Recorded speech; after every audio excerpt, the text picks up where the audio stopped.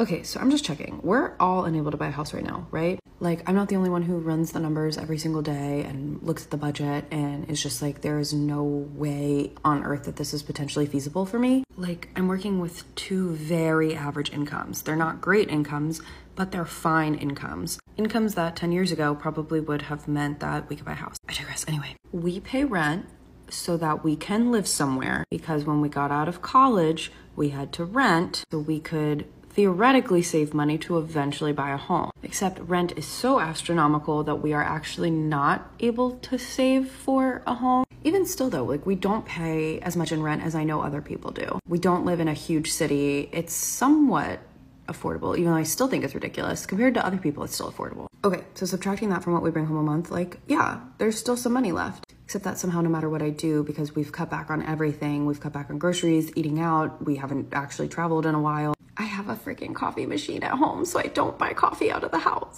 We both work from home, so we shouldn't be paying that much for gas, but yet somehow we are. I'm going through my credit card statement at the end of every month, and I'm literally spending $20 here and there. Like, there are no big purchases on this credit card, but the groceries are killing us. But we also have to eat. We can't not eat. We need to put gas in the car because sometimes we do have to go places. But like, I can't figure out where this is coming from. Like, we're not huge shoppers. We eat at home most of the time. Compared to other people my age, we do not spend money on alcohol or drugs. I don't freaking Uber Eats or Grubhub or anything. And I don't want to sound ungrateful because at the end of the month, we are able to save something, right? But it's not nearly enough to save up for a down payment on a freaking house. And if we did decide to go that route, it would take us, I calculated it, like 12 years of just doing absolutely nothing with our lives, like just staying at home, doing nothing. And I'm not willing to spend the next 12 years completely restricting myself for the dream, the possibility of a dream of getting to buy a home. Like, these are the best years of my life. I want to live.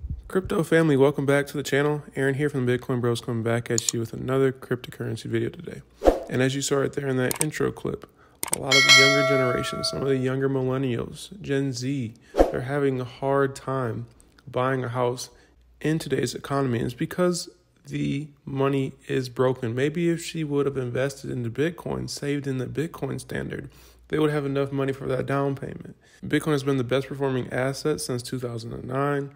The only option really is to opt out of the traditional financial system and opt into something like Bitcoin, which just has some amazing returns over the past decade. But we're going to be getting into some recent Bitcoin news, what's coming next for BTC, some technical analysis, some other indicators for Bitcoin here. But let's go ahead and check it out. This is from Red Capital. He says the altcoin market cap approaching its first major weekly resistance, red, after confirming a breakout from its year-long market structure. So we had this descending wedge that the altcoin market cap was playing around in. It broke out. Now we're hitting a little bit of a resistance.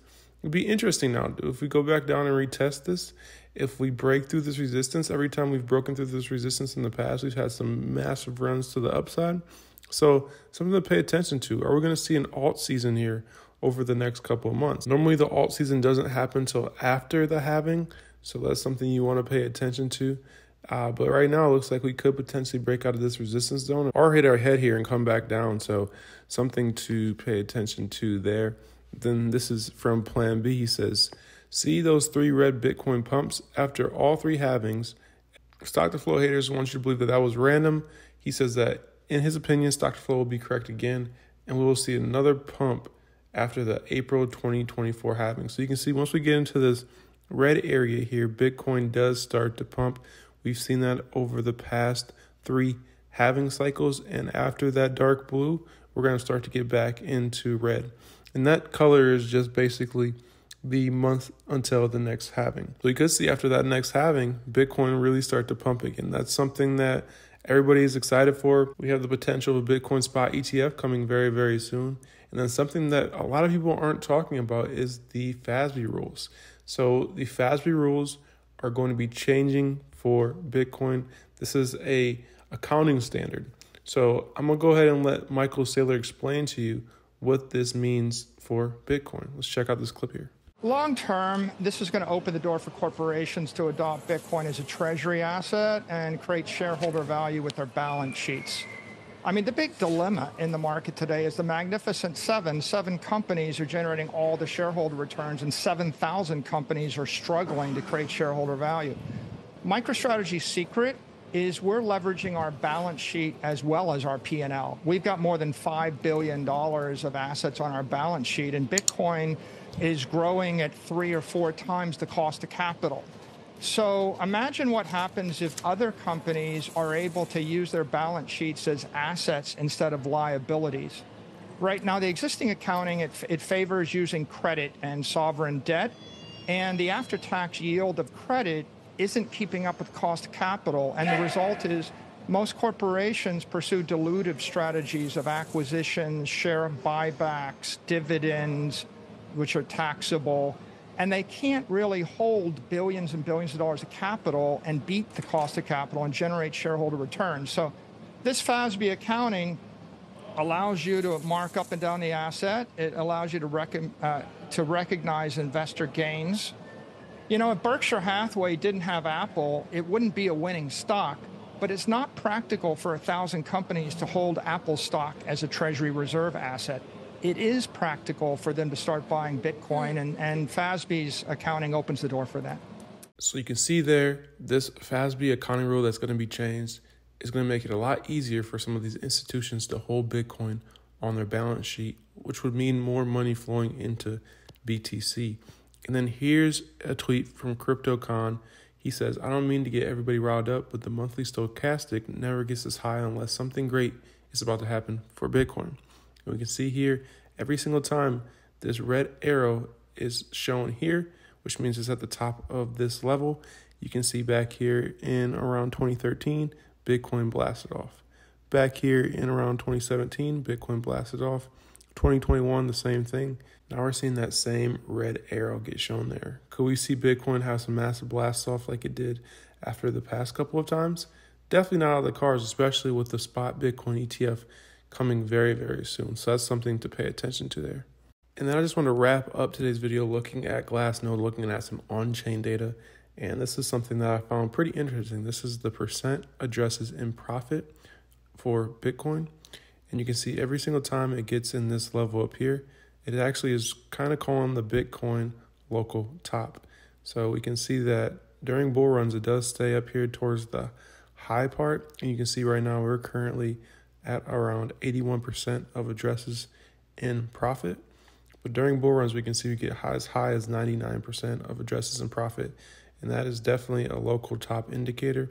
But right now we're just sitting at around 81%. So still around 20% of addresses that have invested in Bitcoin are not in profit. So that does just go to show you as well, we've come down over 50% from the all-time high of $70,000, currently sitting at around $35,000. And only 20% of addresses are actually not in profit. It's actually 19% of addresses. So that just goes to show you, if you continue to dollar cost average into Bitcoin over the long term, you will be in profit. That's historically what has happened in Bitcoin's price. And also just checking out the hash rate, it is hitting new all-time highs. And it's going to be interesting to see what happens with this hash rate after the next halving, when that reward gets cut in half. If we start to see some miners go offline, you know, it's going to really be dependent upon the price of Bitcoin at that time.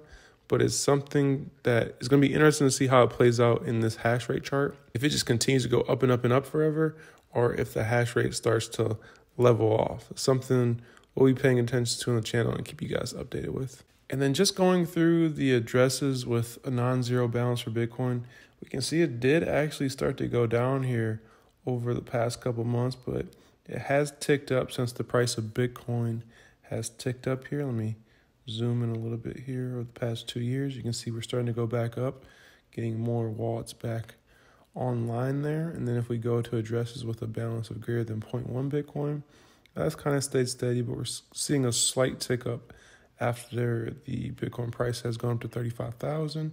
This is addresses with balance greater than 1. That's kind of been steady there, gone down a bit. This is balance greater than 10, starting to tick back up here a little bit after having a pretty big drop off here earlier in October. Then addresses with a balance of greater than 100.